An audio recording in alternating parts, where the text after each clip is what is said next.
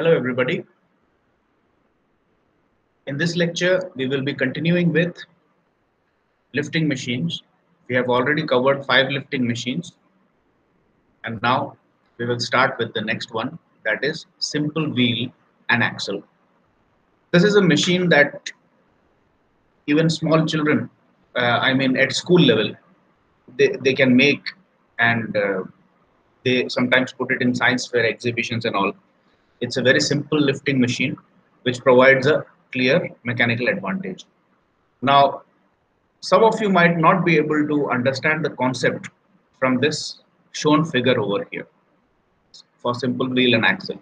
So what I'll do is I'll try to explain the concept with the help of a slightly tilted figure, or rather an isometric view of this figure.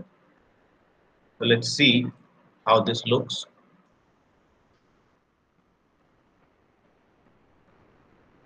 The simple wheel and axle actually consists of two cylindrical drums which are rigidly connected to each other. So this one is an axle,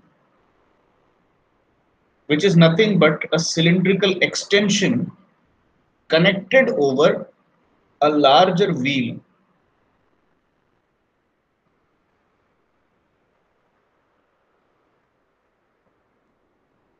Now this larger disc is called as the wheel,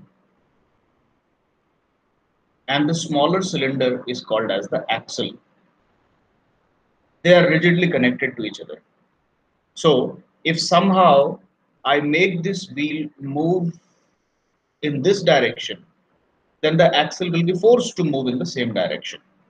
But obviously, since the diameters of the wheel and axle are different, the speed or the tangential speed of rotation of the wheel and axle will be different. So this is the fact that we take advantage of in order to obtain mechanical advantage. Now let us see how we use it.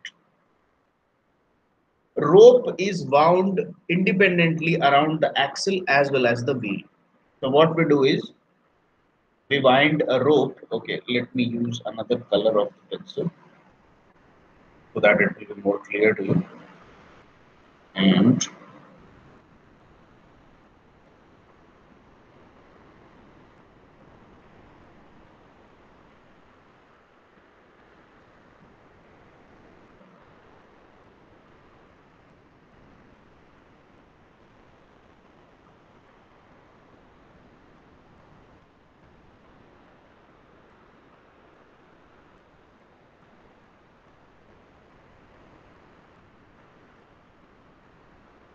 the rope is wound around the wheel like this.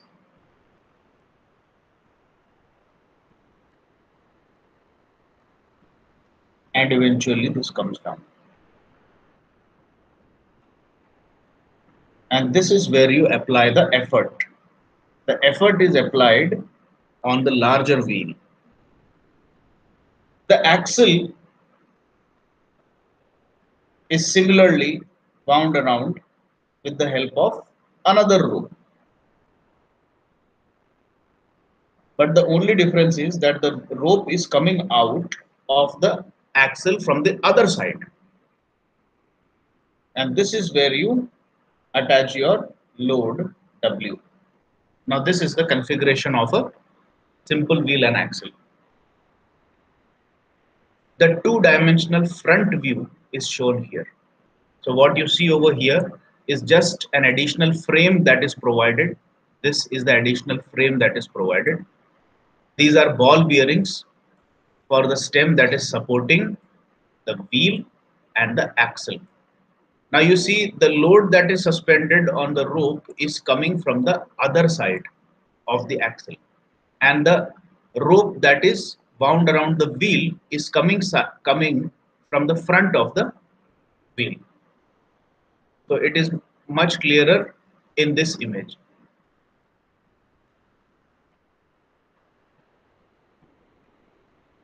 This is how the rope is coming from the front, and this is how the rope is going from the back. Okay, now what will happen is, if I pull this rope downwards, then as you can clearly see, the direction of rotation of the wheel will be like this. Now, if the wheel is going to rotate in the clockwise direction, then obviously the axle will also rotate in the clockwise direction. Now, when the axle is made to rotate in the clockwise direction, this load will be lifted up because this axle will wind the rope upwards and the load will be lifted upwards. So essentially what is happening due to this opposite winding of wires or ropes on the wheel and axle is when you pull the rope on the wheel downwards, the load is lifted upwards. Now, once you have understood this, let us go back to the figure and see what is the meaning or what is the derivation of velocity ratio. Once again, it should be reminded to you that we are after finding the velocity ratio of this machine, simple wheel and axle. Now, capital D is the diameter of the wheel and small d is the diameter of the axle, and clearly capital D is greater than small d. Now you see, when you pull the effort rope downwards, then the load rope is going to climb upwards. Or in other words, you apply your effort towards the direction of gravity in the downward direction, and the load is going to climb up. Okay. Now, in order to compute the velocity ratio of this machine, what you have to do is consider one revolution or one rotation of the wheel and axle. So this is what you have to write in your answer after drawing this figure. Consider one revolution of wheel and axle. So in one revolution or 360 degrees of rotation, since the diameter of your wheel is capital D and the diameter of your axle is small d, the total distance covered by the effort will be pi capital D. Why is that so? Because in one revolution of any circular disc, if you make this circular disc rotate in any direction by one revolution, then the circumferential distance traveled is equal to 2 pi r, whatever is the radius of the, this is the complete diameter here. So if we consider radius, the complete circumferential rotation traveled will be 2 pi r, or it is also equal to pi d, because 2 into r is diameter. So the effort arm moves a circumferential distance of pi d, while at the same time the load attached to this rope climbs up by a distance of pi into small d. And by what is pi into small d? It is the circumferential distance covered by the axle in one complete rotation. So if the wheel is made to rotate by one revolution, then the axle will also make one revolution or one rotation.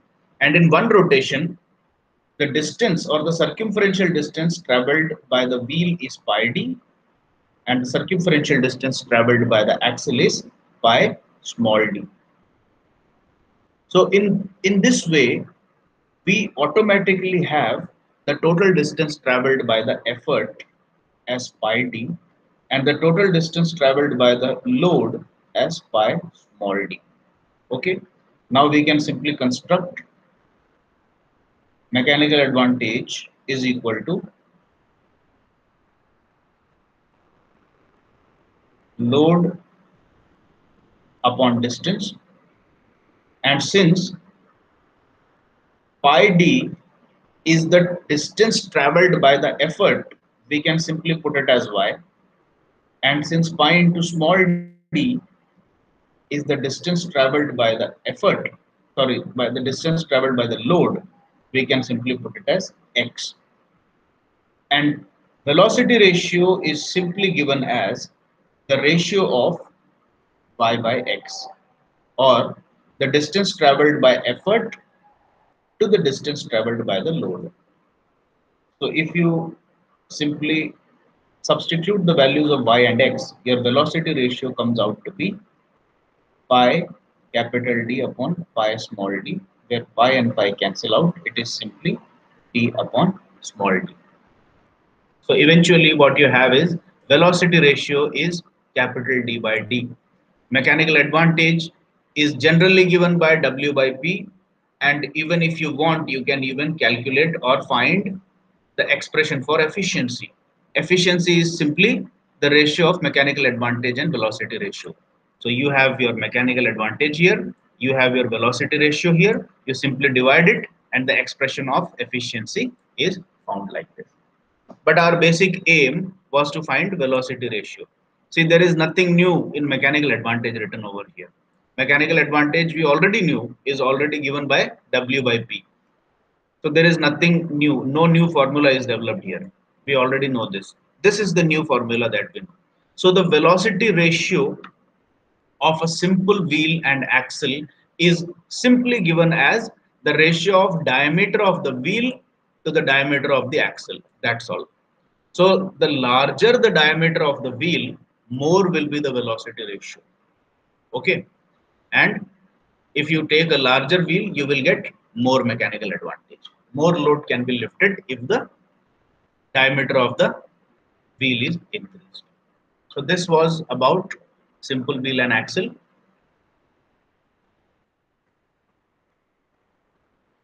Now let us go to the next machine, that is wheel and differential axle. 1 minute.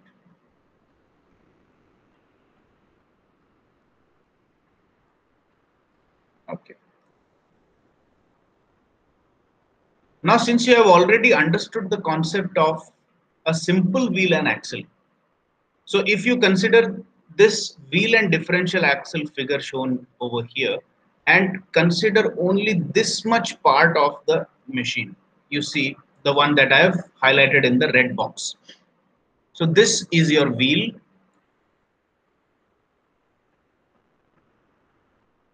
and this is your axle.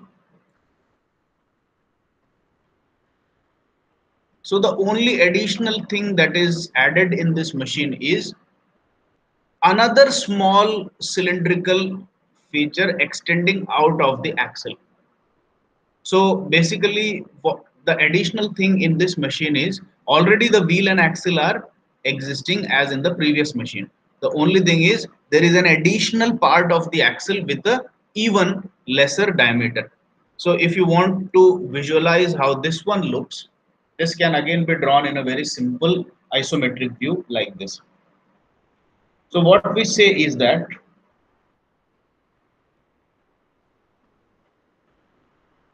the axle is a differential axle. That's all what we are saying. So there is one step of the axle over here, and the axle itself has another step of a larger diameter. So what I have drawn over here is still the axle. This is the axle's smaller diameter part, and this is the axle's larger diameter part. And after this comes the actual wheel, which is the largest in diameter.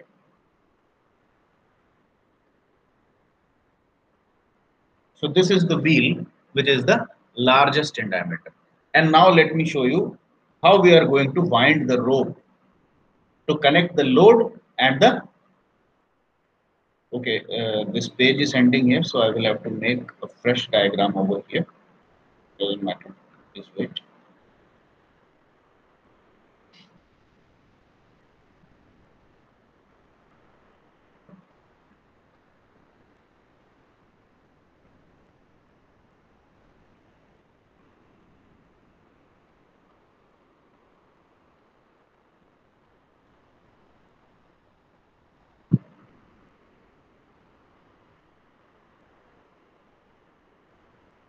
Okay. So the winding is done like this. One single rope is taken, take a new color.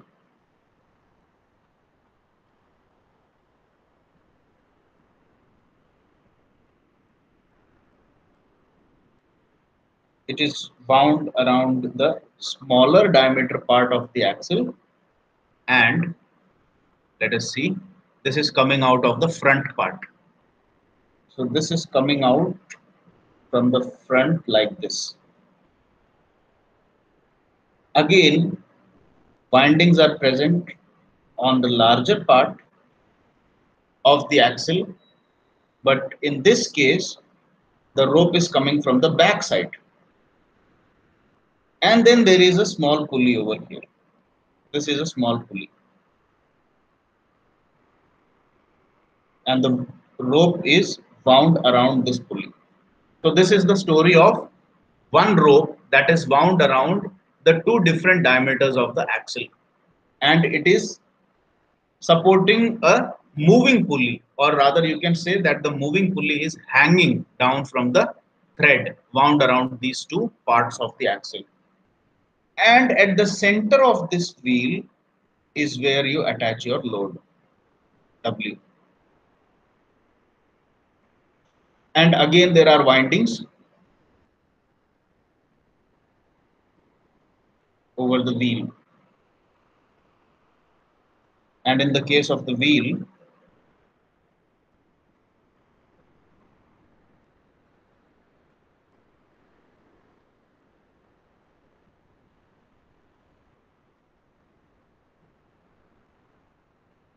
the rope is coming out from the front. And this is where you apply your effort. Now you see, all these three are rigidly connected to each other. So if you apply your effort here, then the direction of rotation of your wheel is in the clockwise direction. And if this is rotating in the clockwise direction, both parts of your axle will also rotate in the clockwise direction. Everything, the whole combined machinery is going to rotate in the clockwise direction. But now see what happens to this particular pulley, which is suspended from the wheel. In this case, when the clockwise rotation of this part is enabled, this larger diameter axle is enabled, then what happens is this rope is made to wind up. But since the rope is coming from the front of the smaller part, the clockwise rotation of the smaller part will make sure that the rope is released downwards. So this is the mechanism that we want to enable.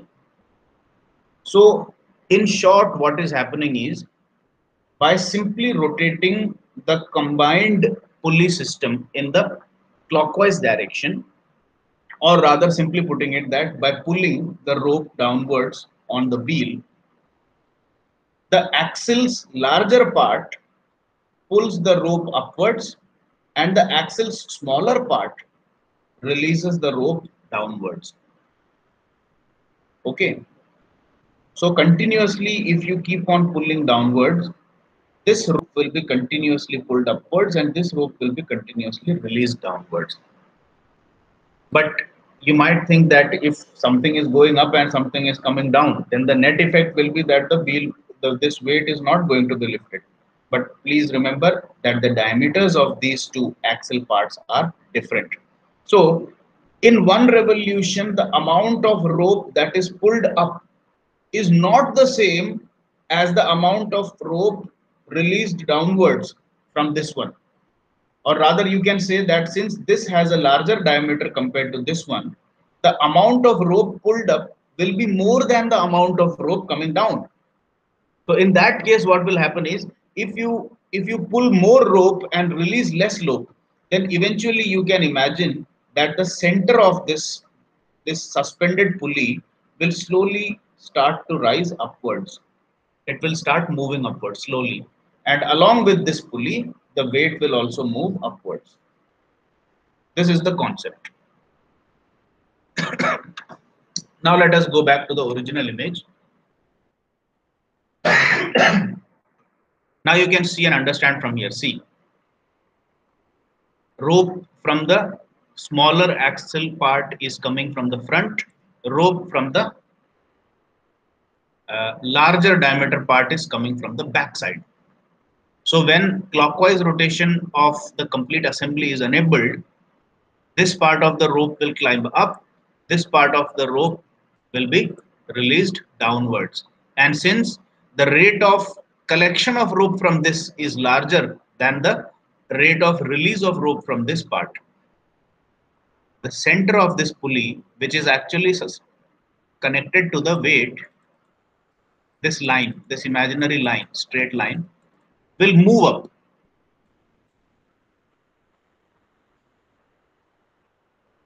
So what we are going to do is we are going to consider one single revolution. Again, consider one rotation of the entire assembly.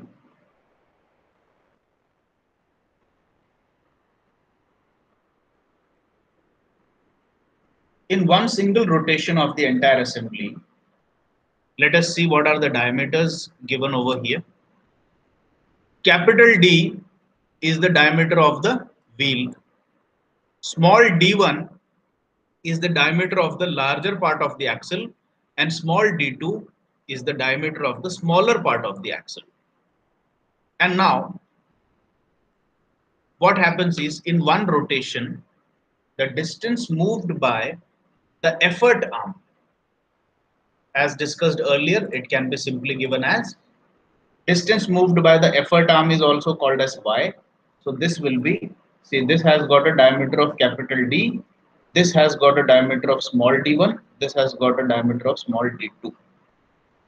So in one rotation, 2 pi r, if it is calculated in terms of d, it can be simply written as pi d.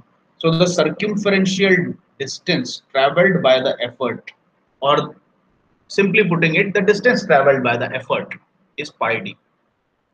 But what is the distance traveled by the load? Now see, this is a little bit difficult to calculate. This is the distance traveled by the load in this figure. This is your x.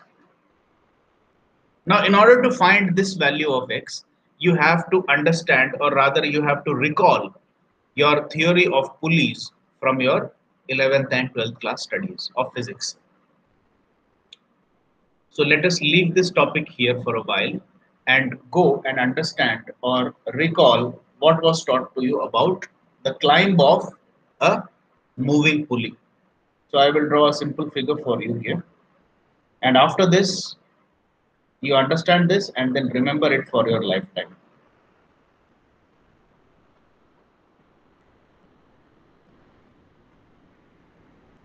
Suppose there is a pulley here. This is hanging and movable. There is another pulley here which is fixed to the ceiling, and you are pulling it downwards. So what will happen is, you are actually collecting the rope downwards. So this rope will climb up. And since the rope that is being collected from this end has nowhere else to come from, this rope will be eventually collected from this side. So basically, rope from this side is traveling and going to this side, climbing over this pulley. And since you are pulling all the rope downwards from here, what will eventually happen is, this movable pulley will start moving upwards slowly. Now, in order to analyze it, let us say that you have pulled down 10 meters of rope from this end.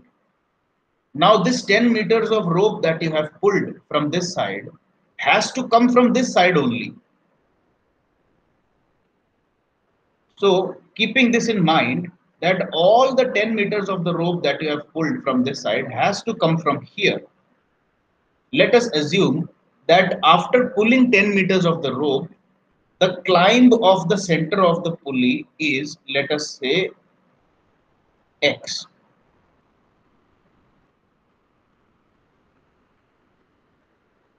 Now I want to find out this x. I can simply say that since all the 10 meters has to come from this side and the center of the pulley is now located somewhere around here. So the pulley is now somewhere here like this. This is the new position of my pulley after 10 meters of rope has been collected. Okay, so the rope will be coming from below like this. So I can say that this part of the rope plus this part of the rope has disappeared and gone to this side. Or in other words, I can simply say that if this distance or the climb of the center of the pulleys is x, then the total amount of rope that has disappeared from the left side and gone to the right side is twice of x. Or in other words, I can say this twice x is the same amount of rope which has disappeared from the left side and gone to the right side. And since I have collected a total of 10 meters of rope on the right side, this twice of x must be nothing but the same 10 meters. So eventually I get my x as half of 10 meters. So the only thing that you have to remember regarding such arrangement of pulleys is whenever you see a hanging pulley like this is important for you to remember. It's a very conceptual thing. And if you remember, if you understand and remember it, it will be very good for your future. If you see a hanging pulley and you say that I am collecting a total of, let us say, Z meters of rope on this side. And if somebody asks you, how much will the center of the pulley climb up? Then you simply say the climb of the pulley will be simply Z by 2. That's it. That's the end of story. This is what we understood from here. Because if the climb of the pulley is considered as any distance x, then twice of this distance must be the amount of rope that you have collected on this side. That is the simple concept. So once again I repeat to you, if total Z amount of rope is collected from the right side of the pulley, then the climb of the center of pulley will be Z by 2. This is what you have to remember. Now, with the help of this concept, we go back to our original problem and let us see how we can apply it. Now we are interested to find out what will be the motion of the weight. See, the total distance traveled by effort or small y has already been calculated by us. This is simply pi capital D. Okay. And now I'm interested to find out how much distance will the load travel, which we represent generally by x, and we know that the load will actually travel exactly that distance by which the center of this pulley, this movable pulley, is going to climb upwards. So what I will do is I will try to find out how much has this rope traveled. This rope is separate from this rope, please remember. Okay, so we cannot say that the upward travel of this will be half of pi d. No, that will be wrong. Why will it be wrong? Because this capital pi d is from this rope, which is separate, and this rope is completely different, which is wound around the two parts of the axle. So we have to calculate the distance from this rope. Now that is also not difficult. Let us see. In one revolution, since that is what we are giving, what will be the rope collected by the larger drum? Since it is collecting the rope and it is pulling the rope upwards. That was established by us earlier in this discussion. In one revolution, wheel B or the larger wheel, I should not call it a wheel, the B part of the axle will collect exactly pi into small d1 amount of rope. This much amount of rope will be pulled upwards. But at the same time, the C part of the axle is also getting rotated by one revolution. And in one revolution, since its diameter is d2, how much rope will be released downwards? The amount of rope in one revolution that will be released downwards is nothing but pi d2, one rotation. Now see, this rope is climbing by a distance of pi d1. This rope is coming down by pi d2. And since d1 is greater than d2, the total amount of rope eventually collected by this drum will be pi d1 minus pi d2. This will be the total amount of rope collected eventually at the right side. See, if I had somehow fixed this rope and I would have prevented rope from coming down, then the total amount of rope collected by this drum would have been simply pi d1 by 2.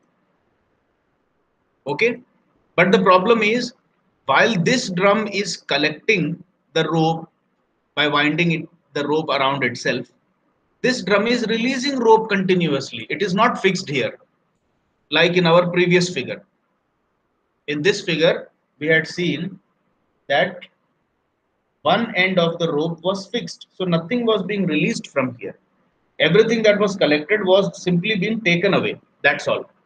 But in this case, rope is being released also.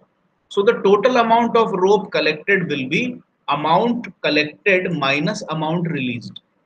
So this complete figure gives you the total amount of rope collected from this end, from here.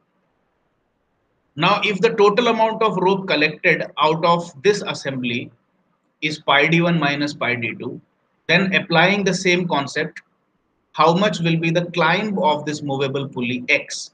Then you can simply say that the climb of the pulley will be half of the total rope collected from the right hand side.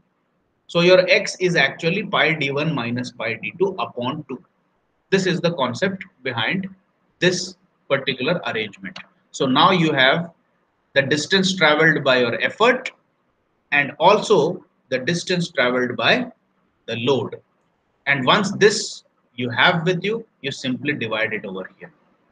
The distance moved by the effort is y, distance moved by the load is x, and now the ratio is pi d divided by half of pi d1 minus pi d2. So all you have to do is pi will cancel out. You can take this half by taking the 2 in the numerator, and you can say that the velocity ratio is twice of capital D upon d1 minus d2. In short, you have to remember it like this.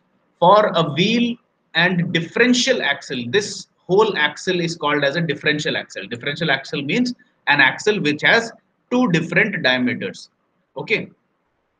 So for the wheel and differential axle, the velocity ratio can be remembered as simply double the diameter of the wheel divided by the difference between the two diameters of the differential axle. So the larger diameter is d1 and the smaller diameter is d2. So the difference between these two taken in the denominator below, twice of the diameter of the wheel is the velocity ratio. And once again, mechanical advantage is the same old definition.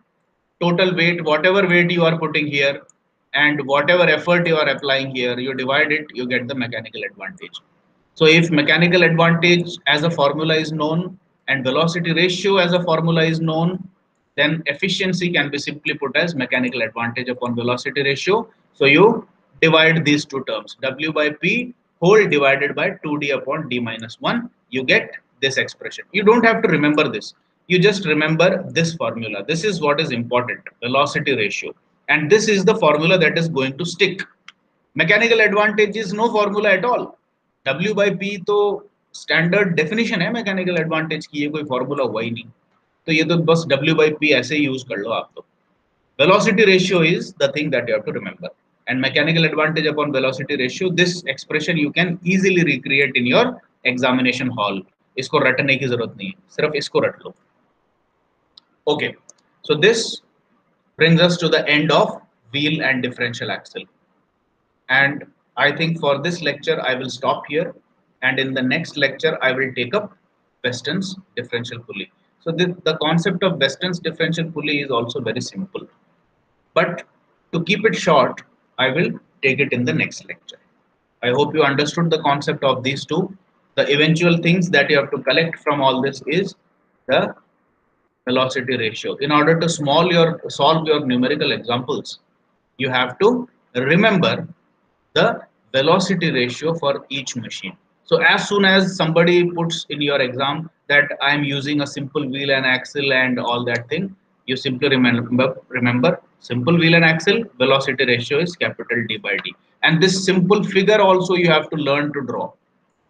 All these figures I have taken because these are very simply represented and they should be reproducible by you. आपको ये figures अपने हाथ से बनाने की practice भी करनी है. This is very important. Draw the figures whenever a theoretical question can also be asked to derive the expression for velocity ratio and efficiency for simple wheel and axle. In that case, you cannot simply start writing stuff without a figure. You have to make a simple figure, and you don't have to make this frame and all. You can simply make a figure like this, like the one that I showed you in the isometric view. See, this is not very difficult. This figure, this anybody can draw.